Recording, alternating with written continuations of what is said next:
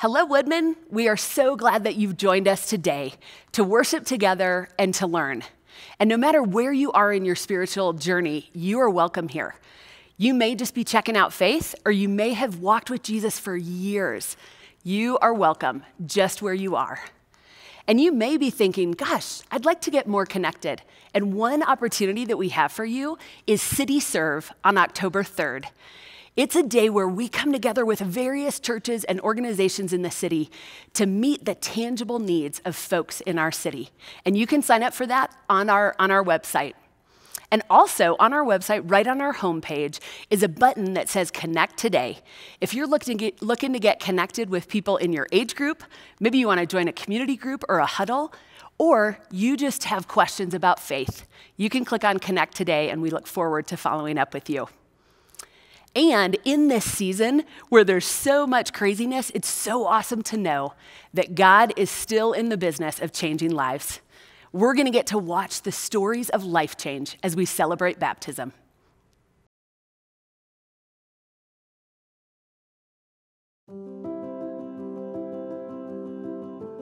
Gary, tell the group here this morning why you want to be baptized, brother. Well, I was baptized once when I was little, but I didn't know the meaning behind it. But first off, I'd like to thank my family's in the audience for getting me to this point. And you don't realize it, but the worshiping of false idols, false gods, what car you drive, how much money you have. It's funny how you keep checking these boxes, but you feel empty inside. 100% you feel empty inside. And it took me this long to realize that, what was missing. So I thank my family for getting me to this point and accepting Jesus Christ as my Lord and Savior. Amen, Gary. It's foolish to gain the whole world and forfeit your soul. And what a testimony for all of us that maybe have family that aren't where we think they need to be, and we can get despondent. And their faithfulness and their patience with you, and then you're recognizing that what really matters has brought you to this spot. And it is an honor for us to baptize you in the name of the Father and the Son and the Holy Spirit because of your profession of faith in Jesus.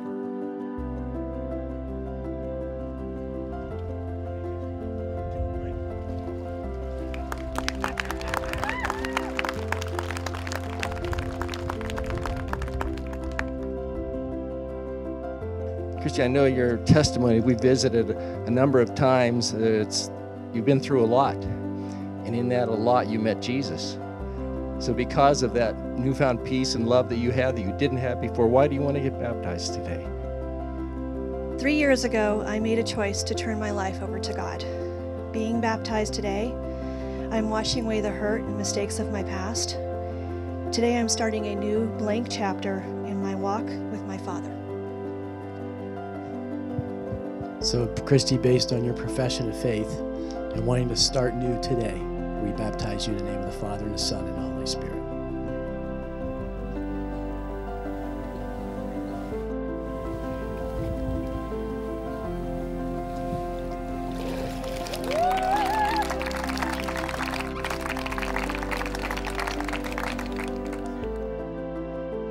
Audrey has a really cool story, and her mom started watching Woodman online, and actually your first experience in students was our virtual winter camp.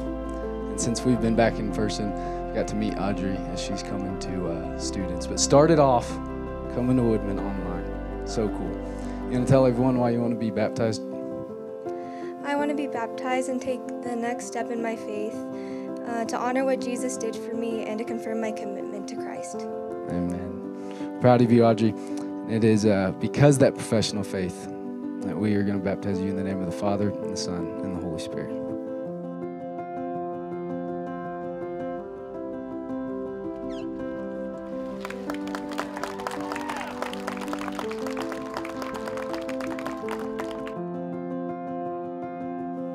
Michaela, you tell us why. Tell this group of great people why you want to be baptized this morning. I'm so happy that I accepted Jesus Christ as my Savior. And that really is all there is to it, Michaela. It's the work that he did on your behalf, not that you did. And so it is Howie and I's real honor to be able to baptize you today in the name of the Father, and the Son, and the Holy Spirit.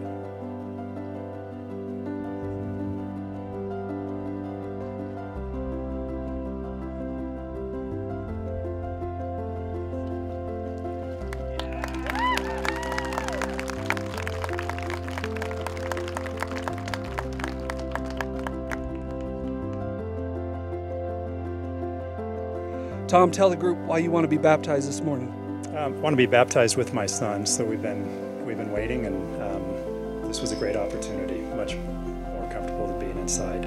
And for a father to know that your son truly has a belief in Christ it means for eternity, right? I know where I'm going to spend, who I'm going to spend that with, besides God. And as a parent, I think we all kind of go through the same things where we want the best for our kids, whether it's school, sports, all of those things, and it's at times like this you realize how really insignificant those things are, that it just doesn't even begin to compare to this. And the final thing I'll say is that it's even more special for us because when my wife was pregnant with Thomas, she was diagnosed with cancer, so stage 4 metastatic liver cancer.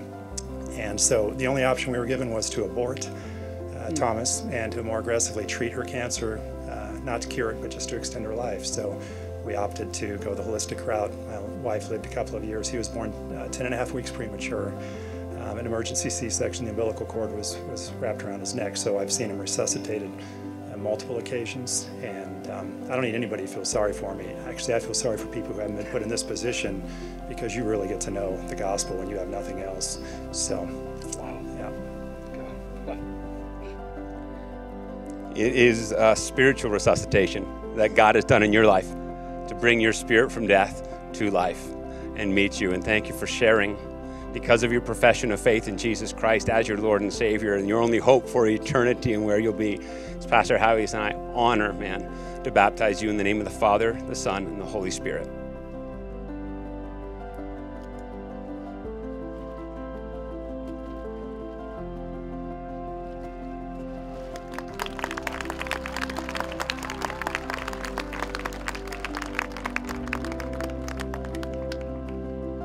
You just heard a little bit about Thomas. Give it up for Thomas. You're going to get right up here by him, brother. Thomas, tell the group here why you want to be baptized this morning, brother. Yeah, I've been putting off being baptized for many years, so I think it's time to finally commit my love for Jesus fully. Amen. Thomas, you have lived to see the necessity of the gospel and the trials that this world and death and pain bring. But you know Jesus Christ is Lord and Savior. And because of that, your dad and I are excited to be able to baptize you in the name of the Father and of the Son and of the Holy Spirit.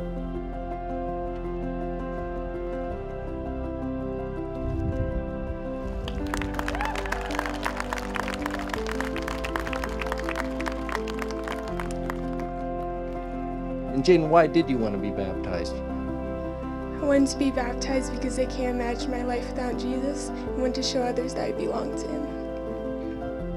So based on your profession of faith that you want to demonstrate to your friends and community that you're a follower of Jesus, we baptize you in the name of the Father and the Son and the Holy Spirit.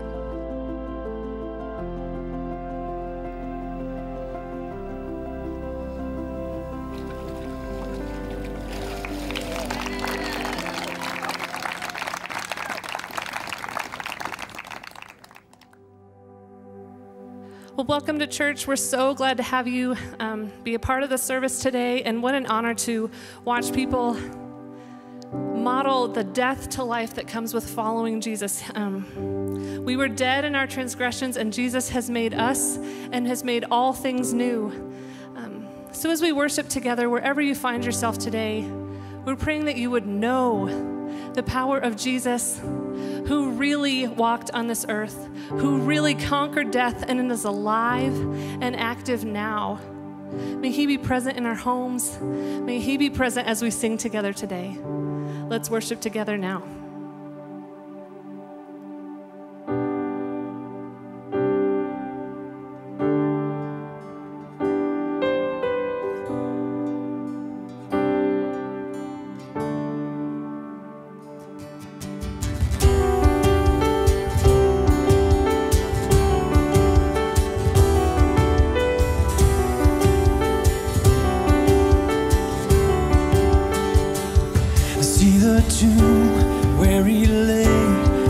Stone rolled away. He is risen, he is risen.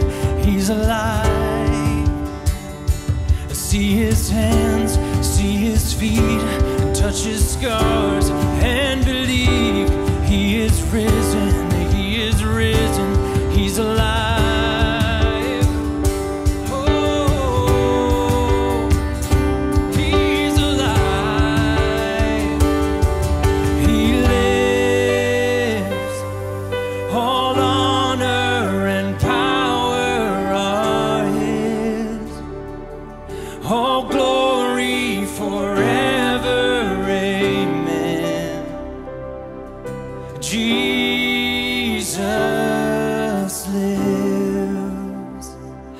Hear the shackles breaking free.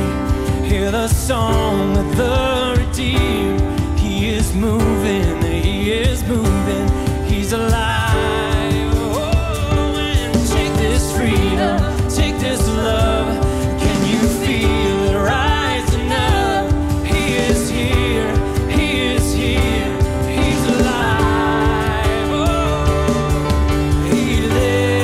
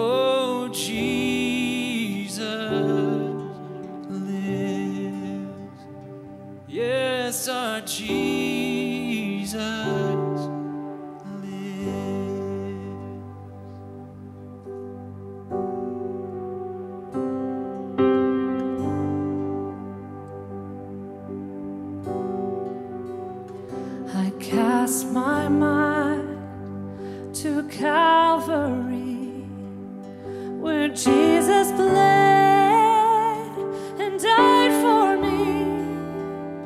I see his wounds, his hands, his feet, my Savior. set free.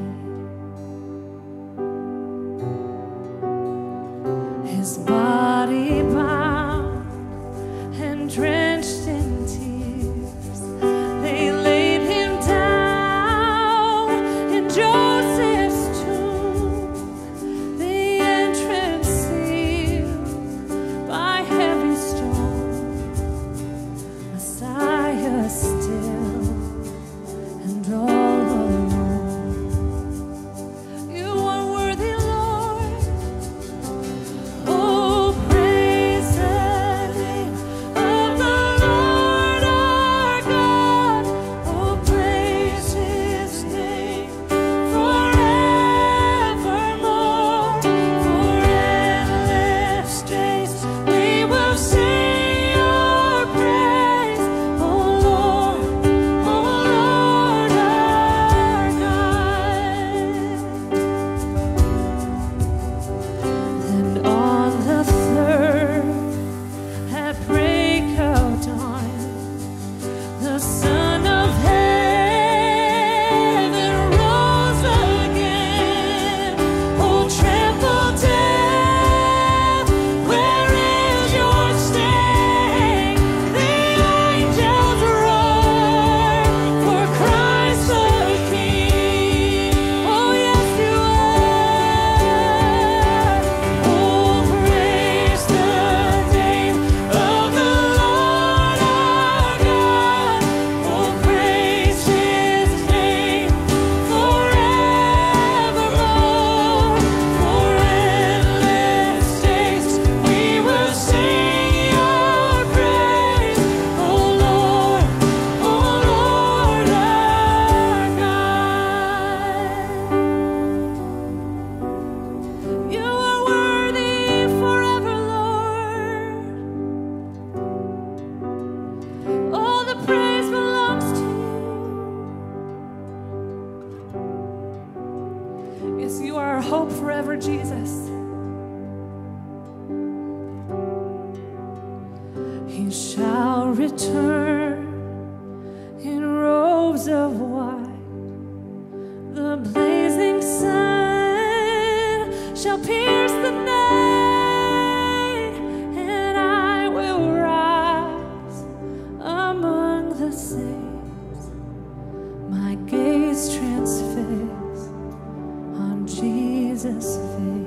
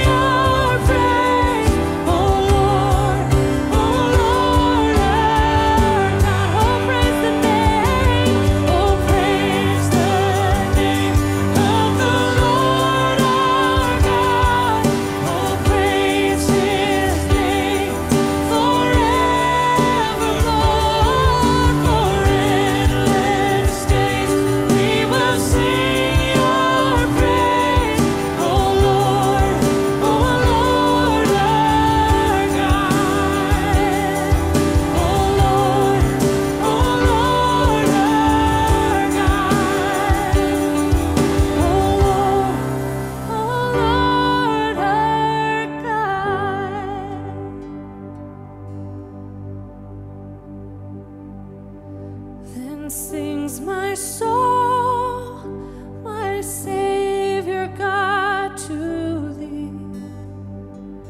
How great thou art, how great thou art. Then sings my soul, my Savior God, to thee. How great thou art.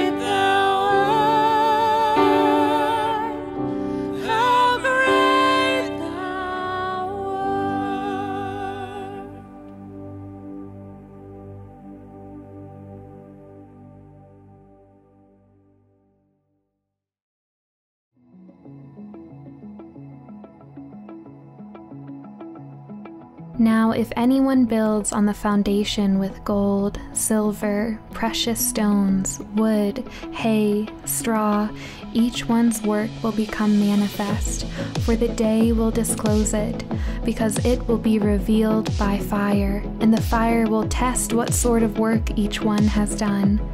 If the work that anyone has built on the foundation survives, he will receive a reward. If anyone's work is burned up, he will suffer loss, though he himself will be saved, but only as through fire. Do you not know that you are God's temple, and that God's Spirit dwells in you? If anyone destroys God's temple, God will destroy him, for God's temple is holy, and you are that temple.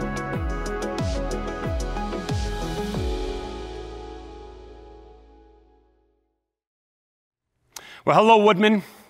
I was in high school when the rows disappear. I walked in, beginning of a new year, and suddenly all the seats were arranged in clusters, in these groups. I sort of thought maybe the custodian had made a mistake. I guess what's sort of funny about it now is my sons are going to remember when it went back to rows. But I digress.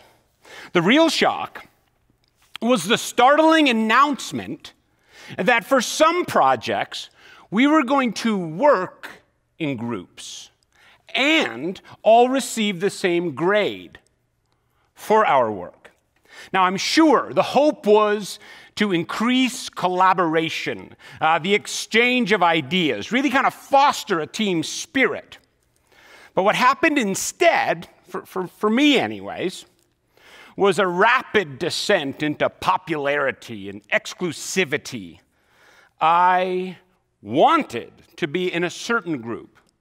I mean, like, those two are really smart, so they should be in here. And he had an awesome house. It would be great to have to work there. And she, well, I just think she'd be a great addition to the team. And I told myself, all groups need a presenter. So surely they would have a place for this guy. It was not exactly what the teacher had hoped for. And to be blunt, it's not exactly what God wants for his church either. We're studying the New Testament letter of 1 Corinthians in a series entitled Undivided, which is unfortunately not something the church at Corinth could say about themselves. As we have seen already, they had divided themselves into contentious, self-seeking factions or cliques. Some were following Paul, some were following Apollos. I'm for Peter, some would say. The church had become permeated with this divisive party spirit. The Apostle Paul had already said to them, not cool, at the beginning of chapter 1. But now in chapter 3, he is going to give what will be the first of several spiritual spankings in the letter. And that is this. If you understand the gospel of Jesus Christ, Jesus, who is in the very form of God, did not account equality with God a thing to be grasped, but he humbled himself by taking the form of a servant, by being born in the likeness of men and being found in human form. He humbled himself by being obedient to the point of death, even death on a cross, for the forgiveness of our sins. If you understand that, Paul is saying, quit acting like children. Stop it. Quit your petty fighting, your arrogant posturing, and get on the same page. They were building the church with worldly values and wisdom, and that is not what Jesus bled and died for. That is not how his church is to be built. Now, I am not as old as some of you, but I am a lot older than most. And I have never never seen such an angry, divided group of Christians in all my life than what we are seeing today around us. And it has got to stop. This is written to the Corinthians. But in a lot of ways, it could be written to us today. Paul gets spicy. And so if you've started this and you already know that you're in a bit of a spicy mood yourself, if you're a little feisty, might be best to press pause and come back later, because Paul gets direct. So with that warning in mind, I think we certainly need prayer. Let us do that. Heavenly Father, as much as it pains me to acknowledge, I am thankful for a word that will challenge me. You know, I'd like everything to go my way. The only problem is I'm so often wrong, and I need your word to sort of be that spiritual dashboard that directs me to what is true. And in saying that, Father, I don't think I'm alone. And so, God, I pray, no more than other weeks, but pointedly today, I ask for your Spirit to fill us. I ask that you would give us ears to hear, open our eyes that we could see. Help me not say anything that you wouldn't have me say. Help me not make any mistakes in the words I'm about to deliver. Be glorified in us. In Jesus' name, amen. Well, if you have a Bible, go ahead and turn to 1 Corinthians chapter 3. And the first thing is this. Paul's going to say, quit acting like children. Quit acting like children. We read chapter 3, verse 1. But I, brothers and sisters, could not address you as spiritual people, but as people of the flesh, as infants in Christ. I fed you with milk, not solid food, for you were not ready for it. And even now you are not yet ready, for you are still of the flesh. For while there is jealousy and strife among you, are you not of the flesh and behaving only in a human way? For when one says, I follow Paul, and another, I follow Apollos, are you not being merely human? This is, I think, one of the misinterpreted, most misunderstood passages in the letter. So why don't we start with what Paul is not saying, what this is not communicating. Paul is not talking about baby Christians. He's not talking about baby Christians. He's not talking about those who need a diet of spiritual baby formula before they can handle red meat. But rather, he's talking about those who should be mature Christians, but are instead acting like babies. It's not good. Now, last week we saw at the end of chapter 2 how Paul defined spiritual people. He defined those as the people who understand and accept the gospel and therefore are indwelt by the Holy Spirit. They've recognized Jesus as Lord, they believed he died and rose again, and they've invited him to forgive them their sins.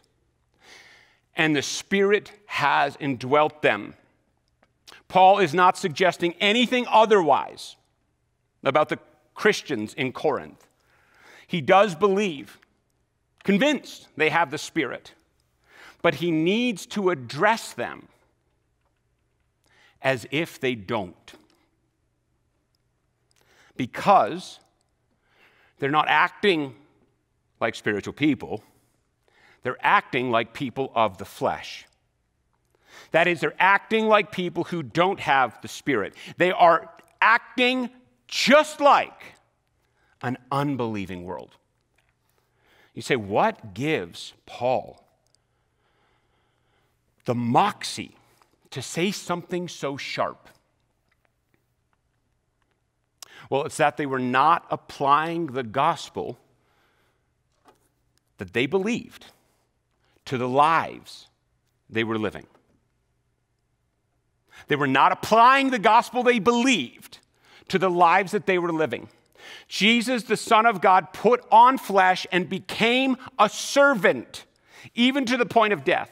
Jesus literally died for those who were against him. But in Corinth, that same kind of selfless, sacrificial love for one another was nowhere to be seen. Instead, Paul says there was jealousy and strife among them. I follow Paul. I follow Apollos. And if you do not agree with me, you're wrong. And Paul says to them, that's just like the world. Quit acting like babies. If they were really as wise and mature as they thought they were, they would recognize the gospel wasn't baby formula to move on from, but it was instead the only well-balanced diet they required.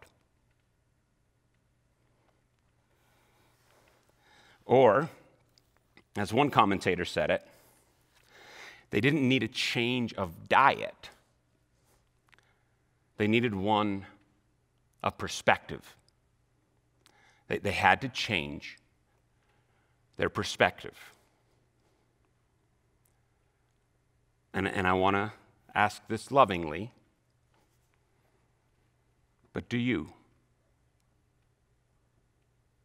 Do you need a change of perspective today? Have you believed and accepted the gospel, but then, subsequent to that confession of faith, looked down and acted in an unloving way towards people who do not see things exactly the way you do? When people do that, it's because people tell themselves they are right and only standing for the truth. But Paul would say,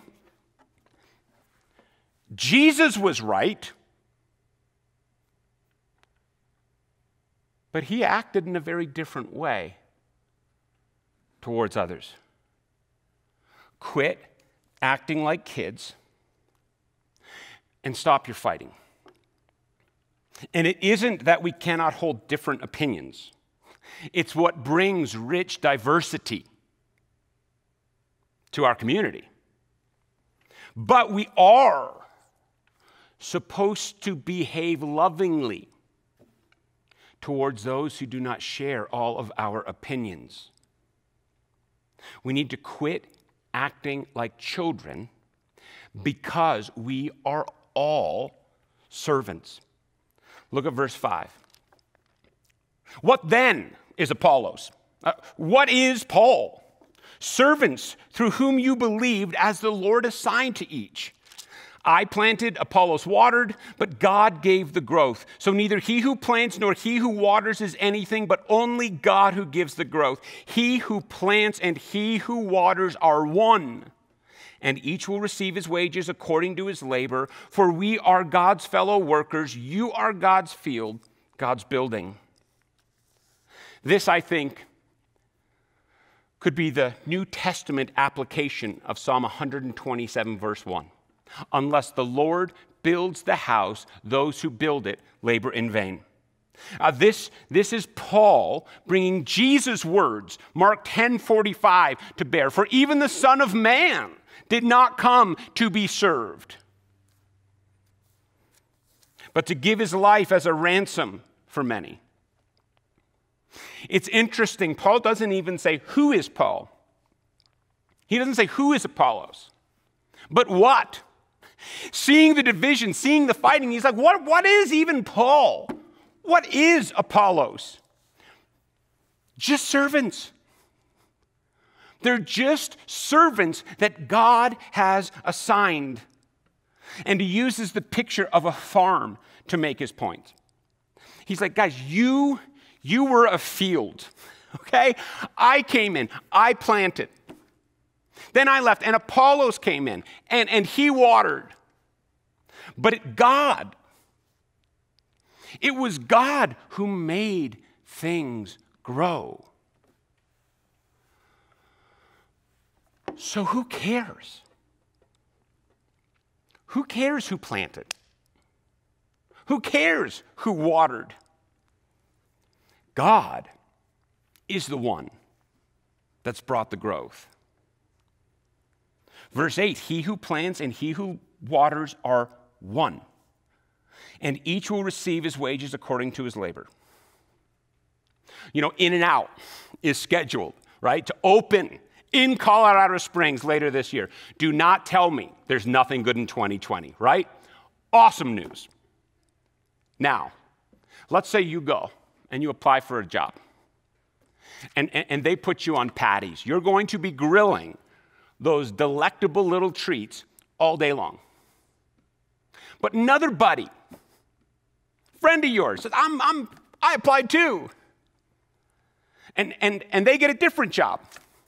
They're putting the lettuce, the tomato, and the spread on. Do you think you would ever go to your manager and say, you know, I've been thinking about it. I deserve a raise. Apart from me, you guys are handing out veggie sandwiches, huh? What would the manager reply? Actually, you're doing just what we asked of you, and we we pay you for it. So if you don't want to grill the burgers, you can get another job. Paul's point is, why, Corinthians, why are you lifting up and exalting the toppings guy? Why are you all about the guy who works the grill? Why would you say you follow Apollos? Why would you say you follow Paul? God gave us each different jobs. We simply did what God asked. Why are you following either of us? You should be following only God. This is about God. It's not about us. Which is why I love that the ESV, the English Standard Version that we're reading from here, retains the original placement of the words in verse 9. God's fellow workers, God's field, God's building. In each case, God is stated first. We are God's workers. You are God's field. You are God's building. We are all just servants who serve at the pleasure of the King. The world doesn't see it that way. Right now, I'm on camera. Isabel and Stephen are not. And in the world's estimation, they say things like, the person who's on this stage is more important than the people who are off of it. The gospel, though, the gospel understands that we are actually each just servants doing the job that God has assigned to us. Not one more important than the other, not one more valued, just fellow servants who seek to do the things God has called us to and trust that He will bring growth as a result of it. You see me a lot more, but God doesn't care about them any less. We're just fellow servants. We need to be very careful to never elevate somebody over another. This is God's thing. We need to build wisely. That's our third point. Look at verse 10. According to the grace of God given to me, like a skilled master builder, I laid a foundation, and someone else is building upon it. Let each one take care how he builds upon it, for no one can lay a foundation other than that which is laid, which is Jesus Christ. Now, if anyone builds on the foundation with gold, silver, precious stones, wood, hay, straw, each one's work will become manifest, for the day will disclose it, because it will be revealed by fire. And the fire will test what sort of work each one has done. If the work that anyone has built on the foundation survives, he will receive a reward. If anyone's work is burned up, he will suffer loss, though he himself will be saved, but only as through fire. Verse 9 serves as a transitional verse. Paul is moving from this field metaphor to a building one. He says, you are God's building. And Paul starts with, according to the grace of God given to me, I got to be number one. Wasn't that I earned it? I'm not the starting quarterback after sitting on the bench for 7 years, but practicing really hard. No, according to the grace of God given me, I was brought in to lay the foundation for this church, which is and only can be the gospel of Jesus Christ. And since then, others have come. Others have come and built upon that foundation. Apollos was one who came after me and built upon that foundation of the gospel that I laid. And indirectly, at this point, Paul's saying, and you know, y'all are building upon the foundation I laid too. Paul's warning is, you'd better be building smart. I think we can all readily understand that there can be a difference when it comes to workmanship, right?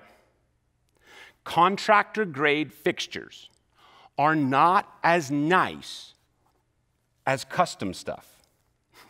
And a single pane window, looking at it, might not look all that different than a double pane one. But the latter, it's better. And as you build in Christian ministry, Paul says to them and would say to us, we had better build smart, better build wisely, because there is a day coming when God will reveal the quality of our work. And we don't need to get hung up on the distinctions between the different elements that Paul lists. Really, he's talking about two things: stuff that survives through a fire and stuff that does not. Stuff that will be burned up and some that will remain. You want to build with the stuff that will survive the fire to come. And telling somebody that they really need to follow Apollos, that's not going to last. It's gone. Verse 15 is another one of those often misunderstood verses. It's not talking about purgatory. And it's not talking about some carnal Christian who slips into heaven by the skin of his or her teeth. He is talking about somebody who is a Christian and has given themselves in service of the church. But because they emphasize something other than the gospel, on that day, all that they have built will be destroyed. To be clear, they won't be. But like someone building a house and it catches on fire, they will run out smelling like smoke. They are saved because of their belief in Jesus. But all the things they spent their life focusing on, all of their effort will be lost. Are you sure? Are you certain that you are building something that will last? I want to build with gospel-grade materials. I do not want you out in our community talking about whether or not Woodman is gathering in large groups on the weekend. And when asked, I want you to say, that's the wrong question. What you need to be asking is, do they proclaim the gospel of Jesus Christ in that place? It's not whether a church meets in large groups. It's not about whether a church chooses something smaller. It's about the gospel of Jesus Christ and Him crucified for the forgiveness of sins. Do not accept anything less than gospel-grade materials. Have you? Are you more proud because we have stayed closed than you are that we preach the gospel? Are you angry because we stayed closed instead of proud because the gospel's preached here? We want to build wisely. And if we're not careful, all of us could inadvertently tear down that which God is trying to build up. We need to be careful. Look at verse 16. Do you not know that you are God's temple and that God's Spirit dwells in you? If anyone destroys God's temple, God will destroy him. For God's temple is holy and you are that temple.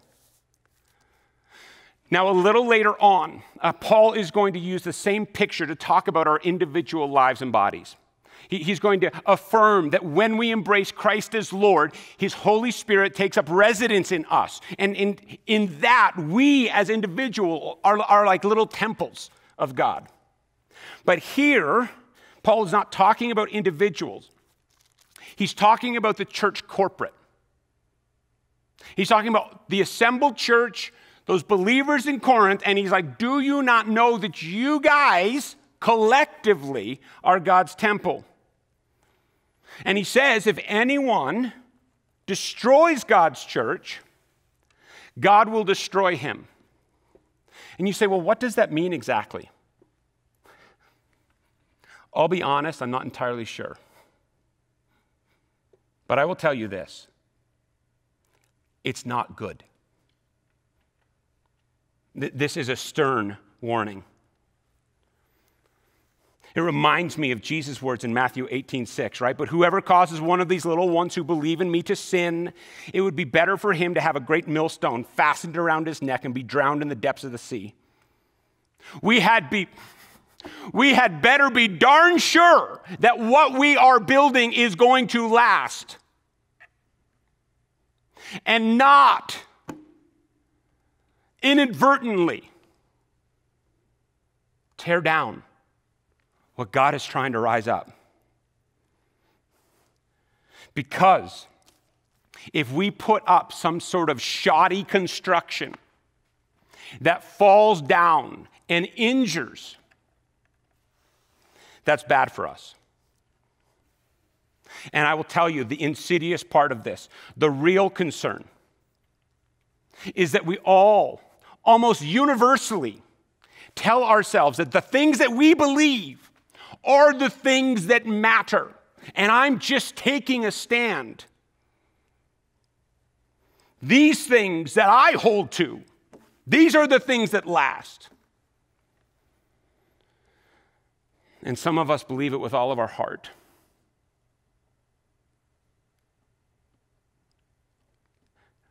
But I tell you this, unless those beliefs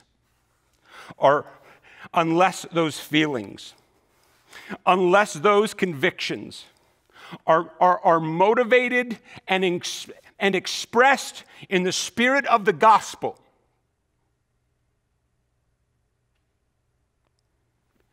they're all going to burn.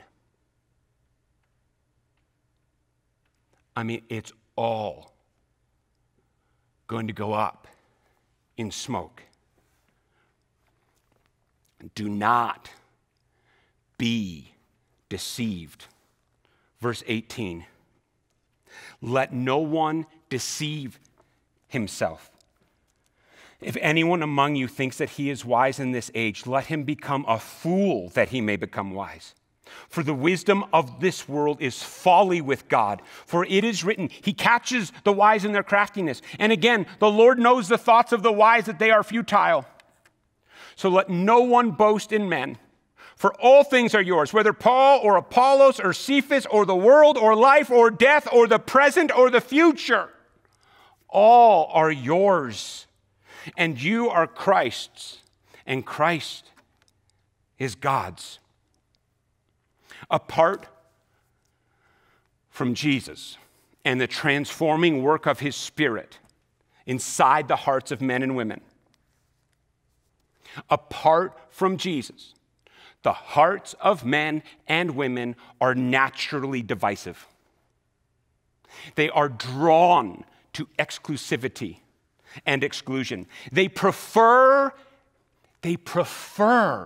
cliques and factions. They enjoy us and them.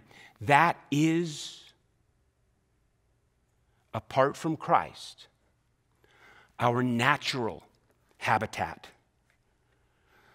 So Paul says, you're going to need to become a fool in the world's eyes. Because we think something different.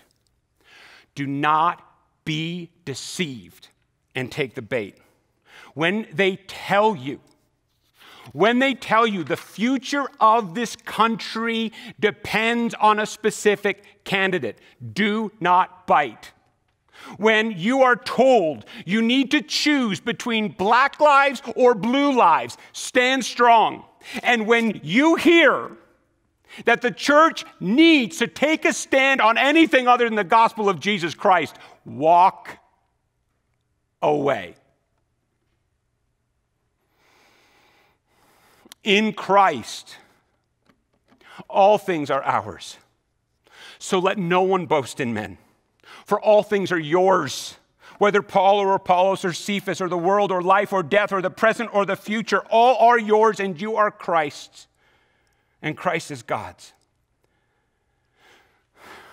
Paul is saying, you don't need to choose between people who have had a spiritual impact on your life. Each one was simply a servant that God assigned to minister to you. You can affirm them all. We don't need to worry about the state of our world, the decisions that people are making, our lives, our deaths, our future is bound up in the finished work of Jesus. If you have confessed Christ as Lord,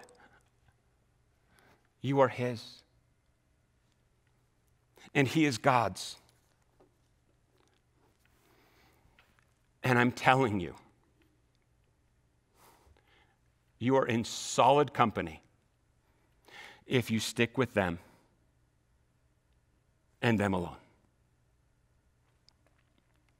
Do not be deceived. Do not fall prey to ideologies or factions apart from the saving gospel of Jesus Christ. And if you are tired of it, turn to him. Run to him this day. Thank him that all of this, that none of it is your concern. Commit yourself to proclaiming him and him alone. He is the sovereign Lord of the universe. And he is not the least bit concerned. Don't take the bait. You know, when I was pastoring in North Carolina, and by God's grace, our church was growing. People were coming to faith. God was doing some remarkable things, but we didn't have a building. And in what was a move of tremendous, had to have been humility, I was approached by another pastor, the pastor of a smaller Baptist church that wasn't growing and wasn't doing too well, but they had a building. And this pastor approached me and said, you know, what might it look like for us to merge, to make those two congregations one? And we met several times, and with each meeting, my enthusiasm grew. It was like an answer to prayer that I had not even been praying. And then this pastor told me that he had run into some resistance from his deacon board. They were the highest authority in that church, and said, mate, you should come and talk to them. And our churches were different. Our music was very different. It was certainly much louder. And I didn't dress the same. But we both believed that this was God's word. We both were committed to proclaiming that there's only one name under heaven by which men and women can be saved, that of Jesus Christ. And yet those differences that did exist, one of the deacons looked at me and calmly, yet sternly, said, I would rather this church building be turned into a gas station before it goes to another church. Unfortunately, God did not give him his wish. But within a couple of years, that facility was torn down, and a Starbucks and I think a barbecue spot put in its place. Let's not be like that. It's not about the physical building, but it's about the church we're building. The people we're growing on the foundation of the gospel of Jesus Christ, him and him alone. The diversity that exists can be beautiful, but if it causes separation, it's got to go. Let's pray. Our God, forgive me for any of the, I suspect, numerous, countless times I've exalted something over and above the gospel of Jesus Christ. Anytime I've said people must believe the gospel and see something the way I do, forgive me. And God, I pray you'd forgive us all. May this community and indeed this world see that we stand for the gospel, that we build upon the gospel, and work our best to get along on that which causes division. Father, your Son prayed that we would be one. May we see that in our midst. In Jesus' name, amen.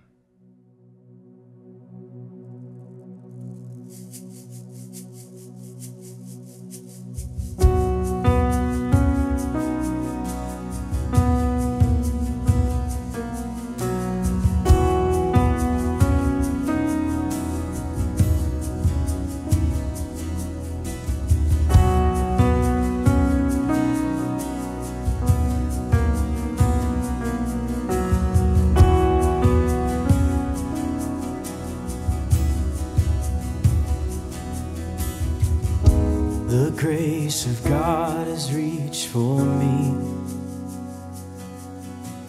and pulled me from the raging sea, and I am safe on the solid ground. The Lord is my salvation.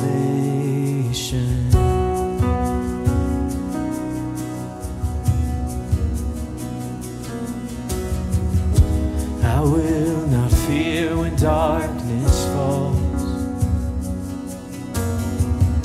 His strength will help me scale these walls. I'll see the dawn of the rising sun. The Lord is my salvation.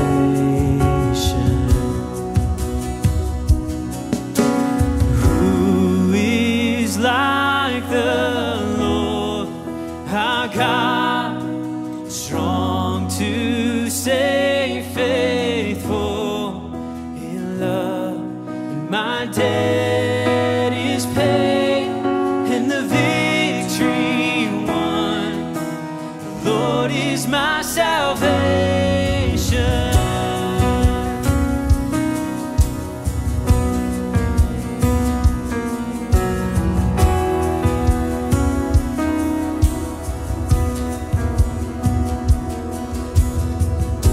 My hope is hidden in the Lord. He flowers each promise of His word. When winter fades, I know spring will come. The Lord is my salvation.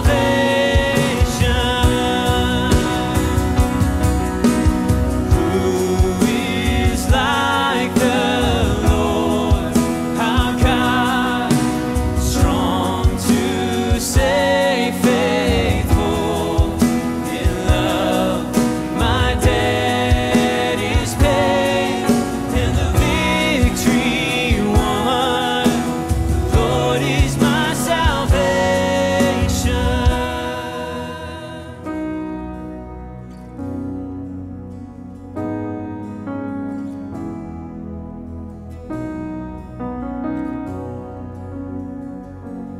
Glory be to God the Father. Glory be to God the Son. Glory be to God the Spirit. The Lord is my salvation. And glory be to God the Father. Glory be to God the Son. Glory be to God the Spirit. Lord is my salvation. Who is like the Lord, our God, strong to save, faithful in love. My debt is paid, and the victory won. The Lord is my salvation.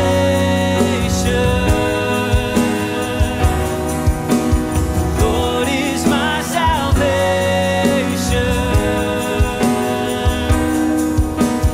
The Lord is my salvation.